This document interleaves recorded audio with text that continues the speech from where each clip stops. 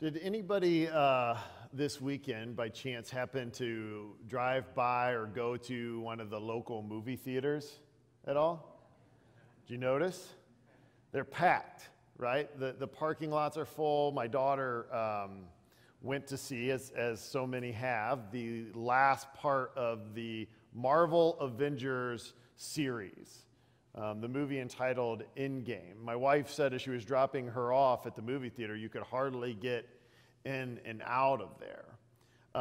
When the tickets went up for sale for this movie, websites and apps on people's phones were crashing because the demand was so high. And I'm not a huge aficionado of these superhero movies. I do enjoy them. My kids have kind of gotten into them, so I'm learning through them. Pastor Andrew, he knows what he's talking about, right? Like he loves these sorts of things. In fact, I think just in the last few days, he's gone to see this movie, which is over 3 hours, more than once. But the fans of these movies were so motivated because the last movie, the previous movie, it concluded in the place of defeat. It concluded in tragedy. The bad guy, if you haven't seen the movie now, that's on you. I'm not giving anything away, okay? The bad guy at the end of the previous movie won. And so this movie is opening up at the place of tragedy, where the questions that everyone is asking is, where will hope come from? Who is going to redeem the situation? Where is there any hope for salvation? Today we are beginning a new series. It's a series that is focused on an ancient story found in the Old Testament about a woman named Ruth, her mother-in-law Naomi, and a family member, a distant family member named Boaz. And it's a story that begins in tragedy. It leaves us asking these same questions. Where will hope come from? Where is there redemption? Who is going to intercede in order to bring salvation out of despair? Now, the book of Ruth is an interesting book. It's a short book. In fact, it's one of the shortest books in the Old Testament. About 4 chapters long, maybe 15 minutes to read it, the whole thing from beginning to end. And its position in the Old Testament is interesting because as you watch and you read through the Old Testament, you're reading through the book of Judges, you're reading the history of Israel, and that's what precedes the book of Ruth. And then immediately following that is 1 Samuel. And so you have sort of the experience of the people of Israel, the story of God as they're wanting and desiring and figuring out who's going to lead them. And so there's this season of Judges, and then 1 Samuel brings in the people who are asking for a king and ultimate God's provision or allowance of that. And Ruth stands as kind of almost this side story, or the way I like to say it, a story within the story. You know what I mean, right? It's like when somebody asks you, well, how was your vacation? And you're telling them about your vacation, but then you have to tell them about how you ran into your neighbor, 800 miles away in some small store. It's that little story within the big narrative that you're telling. And Ruth kind of reads like that. When you pick it up, we're reading this big God story, how he's working to redeem his people. And it's almost as if that God and the writers of the Old Testament, we want to tell you something really amazing that God did. We want to show you firsthand his specific care and love. It's the amazing story of a widow and how God in these very personal and relational ways will use her and work through her in order to continue the story of his redemption of his people. So if you have your Bibles with you this morning, let's turn to the book of Ruth. As I said, it's just after Judges and just before 1 Samuel. We're going to focus on chapter 1 today. So I'm going to begin in verse 1 and read verse 1 and 2 to start us off. In the days when the judges ruled, there was famine in the land. And so a man from Bethlehem in Judah, together with his wife and 2 sons, went to live for a while in the country of Moab. The man's name was Elimelech. His wife's name was Naomi, and the names of their sons were Mahlon and Chilion. And they were Amatharites from Bethlehem in Judah. And they went to Moab and lived there. Now this story, the story of Ruth, begins in the place of a desperate move. It begins with a desperate move.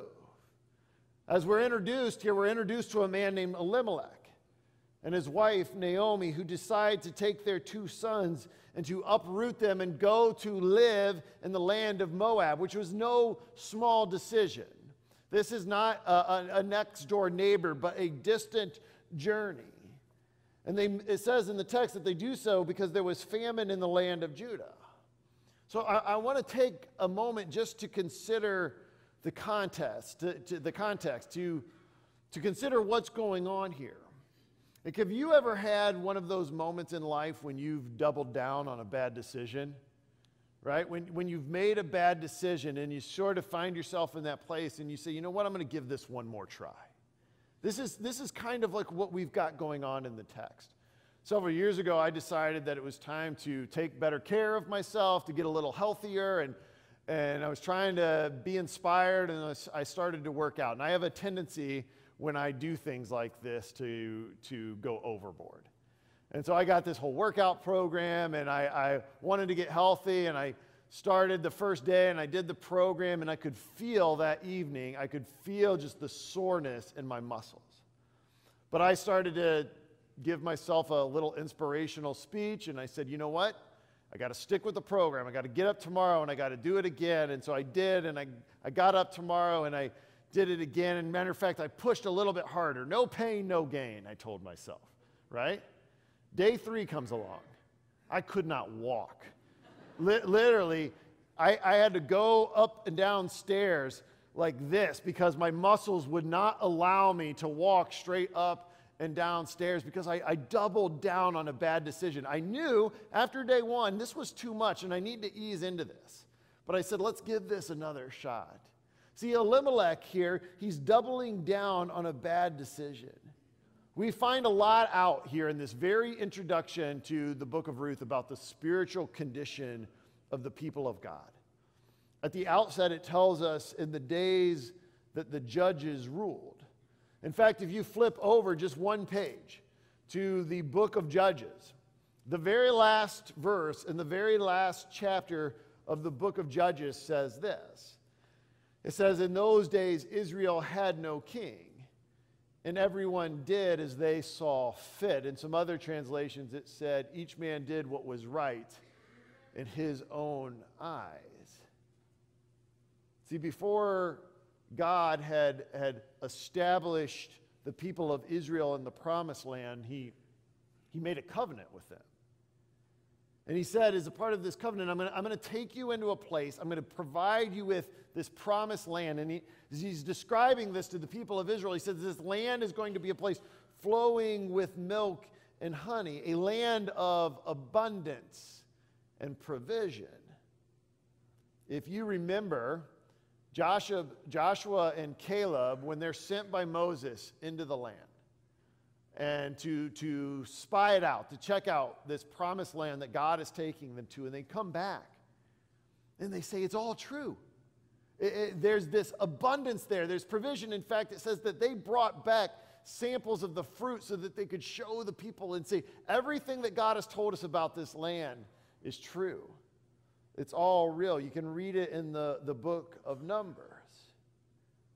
But now as we open up the book of Ruth, the scene opens up on famine. It opens up in a lack of food. In fact, the name Bethlehem, where they're from, literally translates to house of bread. So when the book of Ruth opens up, it opens up on the house of bread with no bread. God has made a covenant with his people, and this is a turning point. Very early in this story, the people are failing to follow God. It says in Judges that they're operating as if what it means to do right and wrong is based on their own opinion and how they see things. Everyone is doing right according to their own eyes. If you read in the book of Deuteronomy, Deuteronomy chapter 28, when God is making a covenant with the people of Israel, he sets up very clearly and he says, this will be your experience. If you live in obedience to the covenant, if you follow what I've given you, your experience in the promised land is going to be one of provision and abundance. But on the flip side of that, he says to the people of Israel in that time, but if you walk away from that, if you break these covenant terms that we have established together, he says, know very clearly at the outset that there's going to be consequences of that. One of which, he says very specifically, will be famine in the land, that the land itself will suffer as a result of their own disobedience. And so now, as we open up the book of Ruth, coming out of Judges, we discover that they're experiencing that. They're living that. They're in the midst of this famine. It says it was in the days when the judges ruled and there was famine in the land. And so now we get some insight into where Elimelech and his family are living. And in this moment, Elimelech doubles down on a bad decision. Instead of leading his family and the people around him into a place of repentance, instead of returning to obedience to God, Elimelech says, well, the only practical thing to do is to pack up and move to Moab, this far off foreign land outside of God's provision and protection. So essentially, Elimelech's idea is we want to experience the provision of God. We want to experience the blessing of God, but without the repentance that takes us there. So he packs up his family and he moves them to a foreign land. As Sinclair Ferguson puts it in his commentary on the book of Ruth, he says, instead of turning back to God, they turn their backs on God. Now, it can be easy to look at Elimelech's decision and be almost somewhat judgmental of it. But as I was thinking about this and processing it this week, I recognized that Elimelech's decision here is not so foreign to my own heart, to my own walk with Jesus. When following Jesus becomes difficult, when it requires something of me that I'm not sure that I want to give, when it asks something of me that I'm not sure I want to do, it can look very, very appealing to look over there and to say to ourselves, well, it just seems so much easier over here. This would just be so much simpler if we just compromise a little bit and we'll go live over here. We experience this desire for Moab in our own hearts and lives, in our own efforts to walk with Jesus. But the problem is oftentimes we desire to experience the blessings of God outside of relationship with God. And this is the decision that Elimelech makes. Oftentimes when we make that decision, you get the sense in the text that in Elimelech and Naomi's mind, this is a temporary decision. We will just go for a little while. But so often for us, as it was for them, we end up staying in Moab far longer than we intended. For Elimelech and his family, things go from bad to worse. If you turn back to Ruth chapter 1, picking it up now in verse 3, it says, now Elimelech, Naomi's husband, died, and she was left with her 2 sons, and they married Moabite women, one named Orpah and the other Ruth. After they lived there about 10 years, both Malion and Chilion also died. Naomi was left without her 2 sons and her husband. Now Naomi finds herself in a very, very desperate situation. The fact that she is living in a foreign land as a widow and now as without her 2 sons means that her entire capacity to even survive is compromised. The means that she had to provide for herself, let alone for her daughters-in-laws, is scant at best. And so now in the story, it moves from a desperate move to a place of despair, but it is also despair and hope. It is despair and hope. Naomi now finds herself in Moab. She finds herself in a place very far from the promise that God had provided for his people.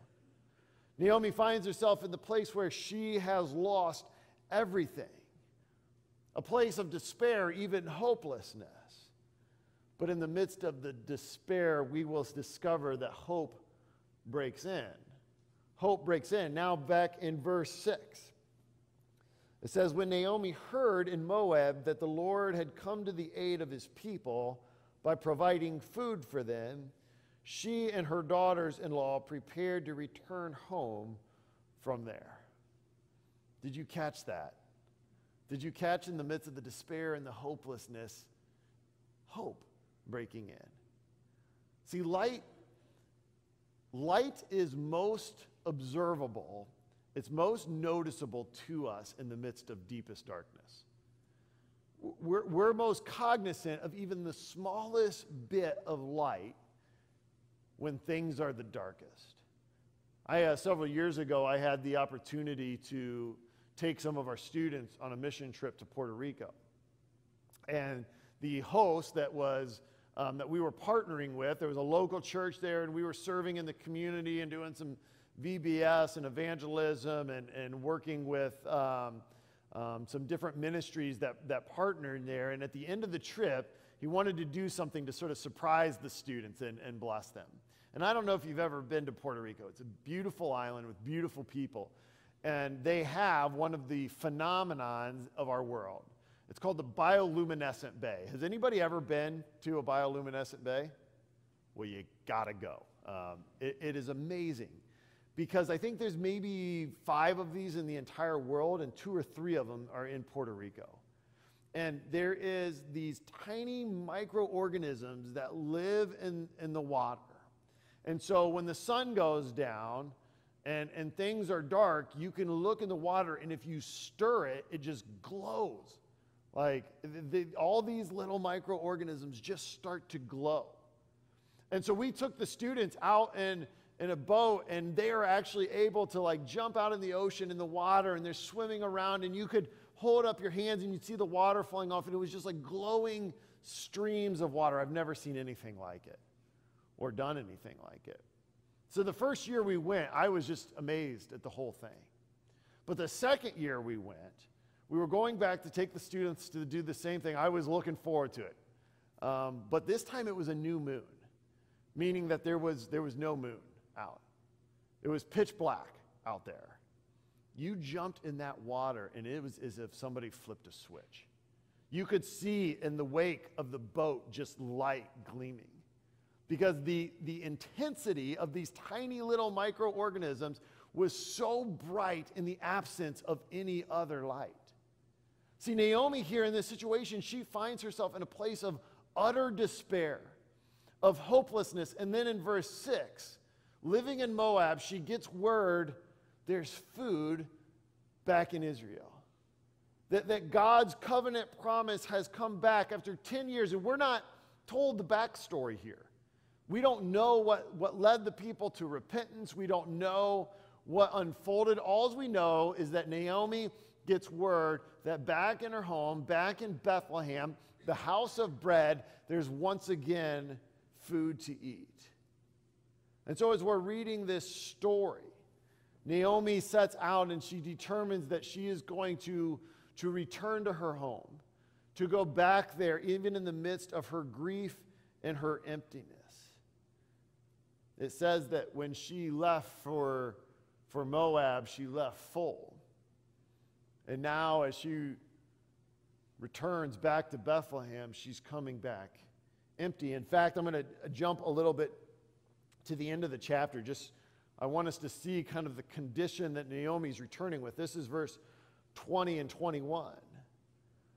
Naomi has now arrived back in Bethlehem, and she says, "Don't call me Naomi," she told them. "Call me Mara, because the Lord Almighty has made my life very bitter. I went away full, but the Lord has brought me back empty. Why call me Naomi? The Lord has afflicted me. The Lord Almighty has brought misfortune upon me."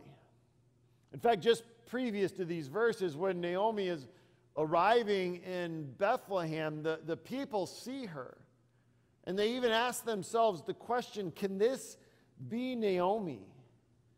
Naomi left here with Elimelech. She left with her 2 sons. And now as she returns, she comes back without them. She left full, but now returns empty, and to them she's barely recognizable. But Naomi does not, in fact, return alone. In the midst of this story of the despair and the hope-breaking, and there's this incredible expression of compassion and faith that takes place here.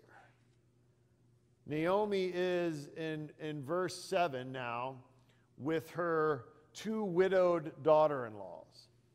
She is determined in verse 6 to return to the land of Bethlehem, to go back to her people, and they set out to make that trip. And partly along the way, she decides in this act of compassion to her daughter-in-laws to release them from the sense of obligation culturally that they had to her, the connection that they had to her. And so she says to them, despite really being her only lifeline at this point, she says to them, "It would be better for you if you returned to your homes. This would give you a better chance of starting over," picking it up now in verse 8. Then Naomi said to her 2 daughter-in-laws, "Go back, each of you to your mother's home. May the Lord show you kindness as you have shown kindness to your dead husbands and to me. May the Lord grant that each of you will find rest in the home of another husband." And then she kissed them goodbye, and they wept out loud. And she said to her, we will go back with you to your people." But Naomi said, "Return home, my daughters. Why would you come with me? Am I going to have any more sons who could become your husbands? Return home, my daughters. I'm too old to have another husband.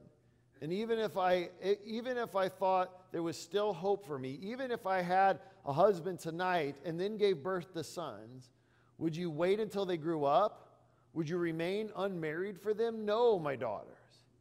It is more bitter for me than for you, because the Lord's hand has turned against me." You can almost hear the grief in Naomi's words. She's even in the midst of that expressing her hope of blessing for her daughter-in-laws, Orpah and Naomi, while at the same time lamenting the sense that she has that God has forgotten her, that he has abandoned her. Orpah here, the one daughter-in-law, really does the sensible thing. She at first refuses Naomi's offer, but then after Naomi persists, she reconsiders and she returns home. She goes back to what she knows. She goes back reasonably now to the best possible outcome for her, to the best possible future in her mind given her circumstances. But Ruth does something extraordinary. In verse 16, these are Ruth's words. She says to Naomi now, "Don't urge me to leave you or to turn back from you. Where you go, I will go, and where you stay, I will stay. Your people will be my people, and your God my God, and where you die, I will die, and there I will be buried." And may the Lord deal with me, be it ever so severely, if even death separates you and me. And when Naomi realized that Ruth was determined to go with her, she stopped urging her. See, in the midst of all of this darkness, light has now broken in. Naomi has word that God's blessing has returned to Bethlehem. And Ruth makes this incredible statement of faith.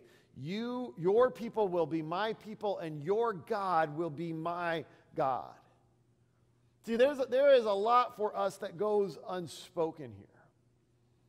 From a purely practical point of view, Orpah's decision is the right decision, and Ruth is taking a huge risk. But again, Sinclair Ferguson, in his book, Faithful God, he describes the contrast of these two decisions this way. In Ruth's mind, he says, Jehovah plus nothing in Bethlehem, or everything minus Jehovah in Moab. Let me say that again. Jehovah plus nothing in Bethlehem, or everything minus Jehovah in Moab. And Ruth acts in faith. Faith in what she cannot see. Faith in what she does not yet know. When God called Abraham to leave his home, he called him out to what he did not know. In fact, the only thing he did know was that God would go with him. When Jesus came to his disciples and he said, drop everything and follow me, there was no assurance of safety or security, other than the fact that wherever they would go, Jesus would go with them. You see, Ruth's response here in chapter 1 is the very essence of faith. It is confidence of what we hope for and assurance of what we do not see, as it says in Hebrews chapter 11. See, Naomi wasn't the only one who lost everything in Moab. But Ruth, in the midst of her own desperation, of her own despair, of her own fear, with this very covenant language, it says, where you go, I will go. And where you stay, I will stay. And your people will be my people, and your God will be my God. And what results from this statement of faith, this act of faith, is a new beginning. A new beginning. Verse 22 now. The last verse in this chapter.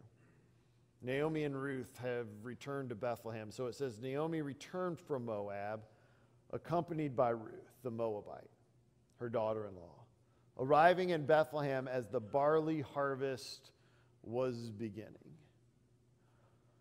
Now, I don't know, it maybe for some of you this is your story, but I love the story of new beginnings. I have a good friend of mine who, I've talked about him before, but when we were at Moody together, he came there as later in life, as a few years older than me, his mid-20s. And he came out of a drug rehab facility. As a high school student, he had gotten very involved with the wrong crowd, began a drug habit that led to addiction that, as it so often does, leads to decisions and actions, and ultimately found him in jail and facing charges. And as he was in front of a judge, the judge said to him, look, I'm going to give you an option. One, here's your jail time. You can go and serve that. Or two, I will allow you in exchange of that to go into this Teen Challenge program, a drug rehabilitation center that you can do in exchange of that. And it happened to be a Christian drug rehabilitation center. And so in this sort of desperate move to avoid going to jail for an extended amount of time, he chose the rehab center despite all sorts of fear about what he might be walking into. In fact, he told me, because he knew it was this religious Christian rehab center, that he left a secret note and a book on his parents' bookshelf so that he would have a way to communicate to them that these people are crazy and they're trying to brainwash me if they needed to come get out of there. Mike would talk about that day as the darkest day of his life.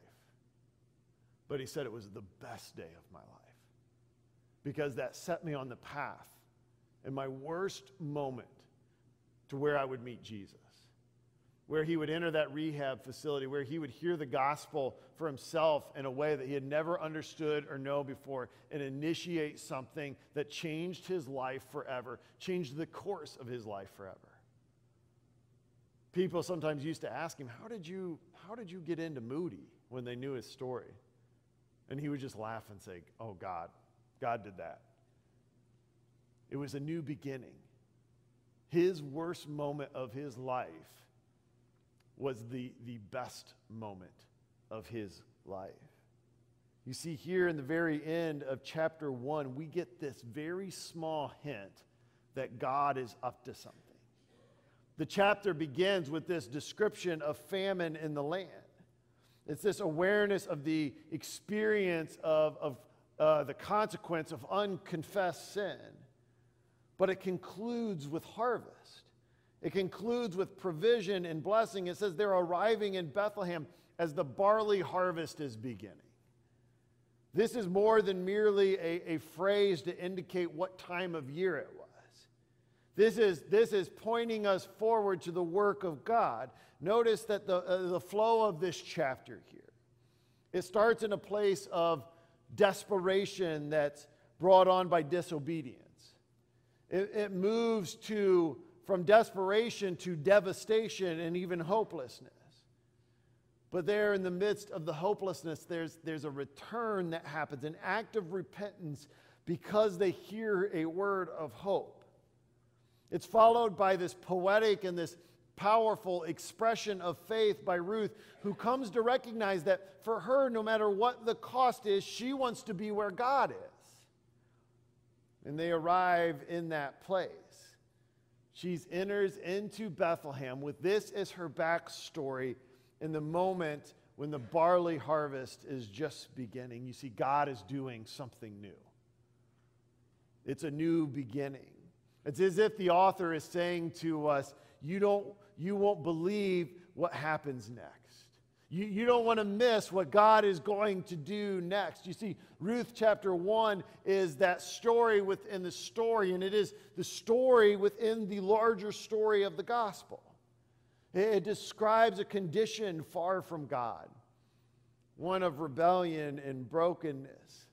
It describes the arrival of good news and the invitation to return. And it describes a faith that understands that true life is discovered in the place that God dwells, in a relationship with Him.